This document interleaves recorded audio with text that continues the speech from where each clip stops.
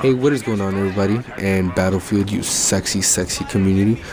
I am Chux here, bringing you some Battlefield 4 footage. And like I promised, this is the cannon kill. It's actually, I'm not even gonna lie, it's footage of me of the first time I ever jumped on the cannon and I got a kill in under 30 seconds. I think the achievement is called No Parlay. Anyways, it's just incredible luck. I don't know how I pulled it off. I don't know, it's just the stars aligned, something. But anyways, that's not what this video is about.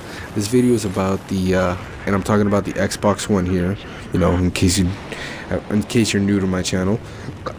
Sorry about that.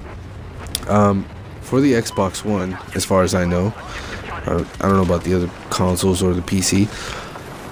Battlefield 4, to compensate for a lot of the rubber banding and a lot of the lagging, they actually shrunk down the conquest servers from 64 players down to 44, removing 20 players. I'm going to be honest, I played on the servers with said players missing, and it wasn't too bad of a difference. I did notice there was some spots where there's usually a lot more gunplay. It's a little more hectic, but still the same amount of vehicles were being used. The boats, the bomb was still being pursued. You know, it didn't really take away from the general gameplay itself, except for, like I said, madness here and there.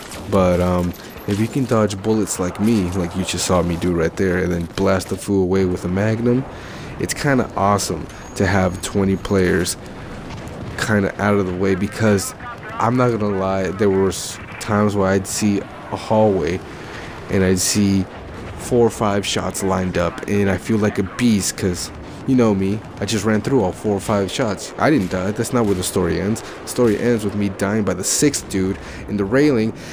Anyway, going for a rant. Like and subscribe.